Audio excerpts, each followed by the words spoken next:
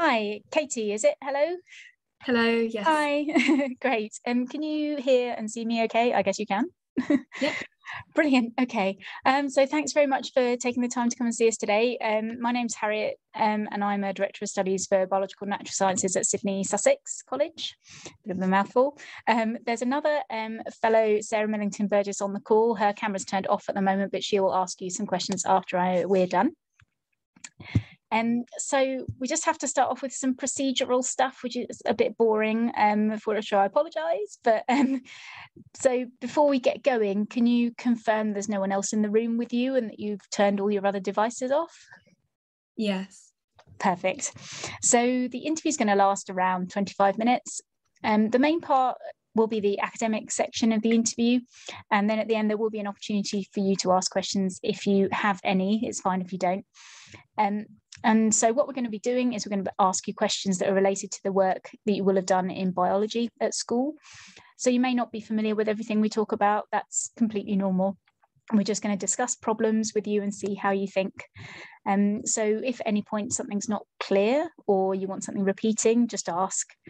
And equally, it's really great to think out loud and then we can follow your train of thought. If you don't know how to get to an answer, don't worry, we'll get there together. It's not a problem. And we may also move on to other things for reasons of time. That doesn't necessarily mean you're not doing well. It is because of the time pressure. So don't be put off by that. So obviously these are slightly strange interview circumstances. So if at any point we lose the connection, don't panic, we'll try and resolve that. And if we encounter any kind of severe technical difficulties, like we lose connection completely, then we might have to end the interview and reschedule it. But either way, you won't be disadvantaged by the technical issues. So don't worry about that. And then finally, I just have to say, to remind you that you're not permitted to make a record of any part of this interview. So that's it. Is all of that clear? Yes. Perfect. Okay. I just thought I'd start with a question about your personal statement. It's great that you're so interested in biology and biochemistry. I understand you're quite interested in the Miller and Euler experiments. I wondered if you could expand a little bit on that. Yeah, I was quite interested in how the first cells came about and what was required for these first cells to work. So I looked into the different types of origins of life theories. So there's the panspermia, which I don't think is very popular at all. It's a controversial area, isn't it? Yeah, and there's also the RNA world and the DNA world. And this Miller and Euler experiment was basically they pumped a spark through some steam and they made it go round and round in this lollipop of condensation and evaporation, and eventually they created quite a lot of amino acids and glycine, which is the most simple one, but lots of other complex molecules in pathways. And I thought it was really interesting that they could do that from just a bit of sparking, and it sort of confirmed at the time, I think, Darwin's theory of the warm pond. So I liked that and how it all sort of linked together. And then obviously lots of that's been discounted now as, incorrect gases in the atmosphere and things like that, not really reflecting Hadean gases at all. But now there's much more complicated and interesting theories surrounding other ways that molecules can be formed. Yeah, it's really, really interesting. My friend works for NASA and he looks at what amino acids are on asteroids and things like that. It's kind of really, really interesting. Well, that's great. That sounds like you found something really interesting to think about. So we're going to kind of think about those basic cell units today. So I'm just going to share my screen with you. Hopefully this will be okay. If it can find it. Oh, no, I may have closed it. Hang on. Let me open it up again. Sorry for the slight delay. Okay, so let me try that again. All right. So you should be able to see an image now. I'm just going to make this bigger so it's easier to see. So we're just going to talk about what this is really and if you recognize anything about it.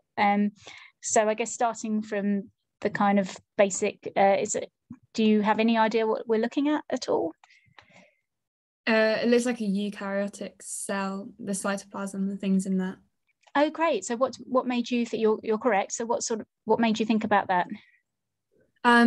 Just because there's lots of things with membranes, so these subcellular membranes are indicative of a eukaryotic cell over a prokaryotic cell, and there's lots of different structures within this picture, so you can see that it's not just one part of the cell, it's multiple different parts, and the cytoplasm has lots of different small things in it. So yeah, absolutely. So we'll come back to what some of those little things are in a second. I don't suppose you have I don't know if you've seen anything that looks like this before, but do you have any idea how we might create these sorts of images? Probably with an electron microscope. Yeah, sorry, carry on. I was just going to say it looks quite two-dimensional, so I would say probably the TEM. Yes, it is indeed. So what's the advantage of using an electron microscope over the other kind of more common light microscope for these sorts of experiments? The resolution is a lot higher, so you can get a better picture of really small objects, and I think that's probably the main advantage. You can just magnify a lot more to a higher degree of accuracy and quality and things like that. Absolutely. So we get to see inside cells, which is quite exciting. So this, as you say, is taken from a transmission electron microscope. It's a TEM image. So you said you can see lots of kind of membrane-bound organelles here, and you're quite right. Do you know any that you'd expect to see inside a cell, so hopefully you can see my cursor. So we've got some kind of squiggly bits here. We've got some more sort of round cylindrical things here, some circles, a big circle down here. Any ideas what any of these things might be? The cylindrical ones you pointed out with the lines in, they could be mitochondria. Yeah, they are indeed. And these squiggly lines, that looks like maybe it's the endoplasmic reticulum, but I'm not sure about that one. Yeah, so it probably is. Any other candidates for the squiggly lines? There's quite a few kind of patches of it, I guess. Could they be sort of the filaments in the cell that cause movement and things like that, like actin and myosin? So potentially, what sort of cells might you be thinking about? So I guess seeing actual actin and myosin, what sort of cell might you be thinking about there? Muscle cells. Yeah. So potentially, so I think in this case it's probably, at your first guess, the endoplasmic reticulum. Could maybe be Golgi as well. So yeah. Okay, so you said that these ones are mitochondria. There's some things that look kind of quite similar, but they're like circles rather than your more classic textbook kind of fat sausage situation. What do you think they might be? Maybe chloroplast. Okay, yeah. And so what sort of cell would it be if it was a chloroplast? It'd be a plant cell. Yeah, indeed. So we can't really tell with the information in here because it's only a sort of section of the cell. What other things might you expect to see in a plant cell but not in an animal cell? Maybe some transport such as xylem and phloem, sorry. No, it's okay. Phloem, yeah, perhaps. So any other kind of subcellular things that you have in plant cells versus animal cells?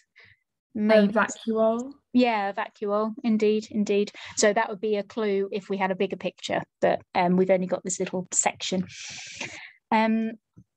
Okay. So there's another. I'm going to tell you that some of these circular ones, it is in fact an animal cell. So we're not going to see chloroplasts in this case. Any other idea of why we might be seeing some circular things that look very similar to the sausage ones, but they're circular? Any reason you might see that? That's probably just because they're rotated in the cell. So with the particular angle of the microscope, you're looking at a different way. You're looking down instead of along. Absolutely, yeah. Really important to think about how these images are made. So as you said, they're kind of sliced through the cell, so we're only going to see what's in that slice. Perfect. How about this big thing down here? Any ideas? Probably the nucleus.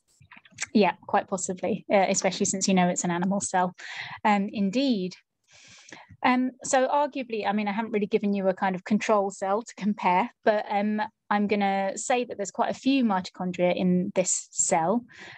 Can you think of any cells that might require a high number of mitochondria based on what you know about them? Any cell that uses a lot of energy. So a muscle cell would probably require a lot of mitochondria, but then other cells that do a lot of breaking down and catabolism or anabolism could probably require lots of mitochondria. So maybe a neuron that makes vesicles with neurotransmitter in and then breaks them down and makes them up again would require lots of those. Absolutely, yeah. So anything that's, as you say, doing lots of things, and synthesis, as you say, and transport are really, really expensive things to be doing in terms of energy. So this is in fact a liver cell, but for similar reasons is very energy requiring. Do you know anything about why liver cells might need lots of energy? Liver cells take up nutrients from liver cells. They might need energy for transporting things across the membranes, Absolutely. like sugar and amino acids. Great, yeah. So they are involved in lots of kind of digestion and enzyme production. So yes, absolutely. Good. And so kind of circling back a bit to what you were talking about before, mitochondria have been linked to this kind of early life argument. Have you come across that at all in what you've been looking at, sort of what mitochondria might have been in a past life? So mitochondria have two membranes, which it's very hard to see in the picture. I don't think you really be able to tell. But there's theories that these mitochondria were originally their own sort of almost bacteria-like organism, and they were engulfed by phagocytosis by another organism, and that's what could have made it eukaryotic in the end. But it's this double membrane is because of the phagocytosis. So the other membrane would have been the vesicle that was used to take it in. Absolutely, is this idea of the kind of endosymbiotic theory. Great. Okay, I'm afraid we've run out of time now, so I'm going to pass over to Sarah, who's going to ask you some questions, but thank you very much. Okay, thank you.